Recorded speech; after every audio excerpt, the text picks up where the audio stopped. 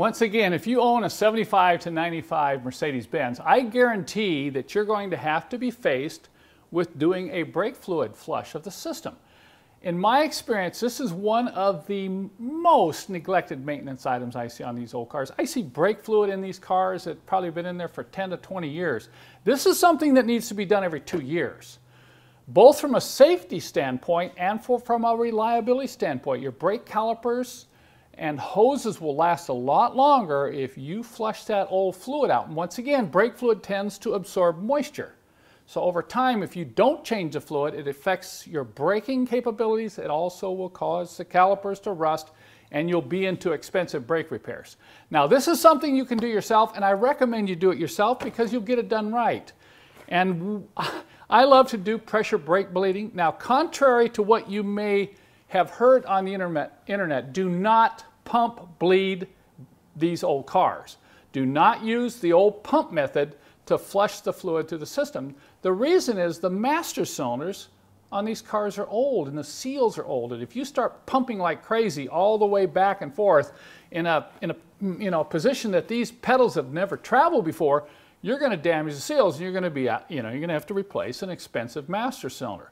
So I believe that pressure bleeding is the only way to go. We offer a really unique kit on my website, a special pressure bleeder that we make here from a sprayer that you see here. It has the pressure gauge and a special pressure release. We also make these capture tanks.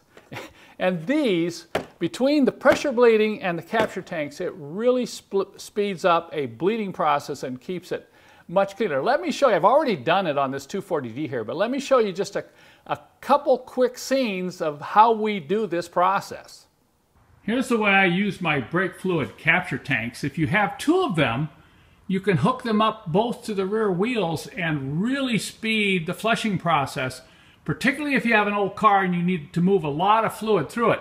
So we've got both of these hooked up and we're using the pressure bleeder up front.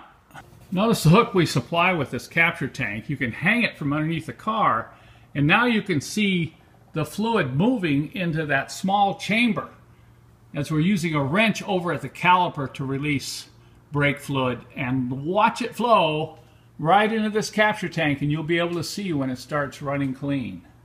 I'll keep checking back at the pressure tank to make sure it's holding pressure. Also, you don't want to let it run on fuel. That'll just put air back into the system. So far it's moving just fine into the master cylinder reservoir, and we're almost done.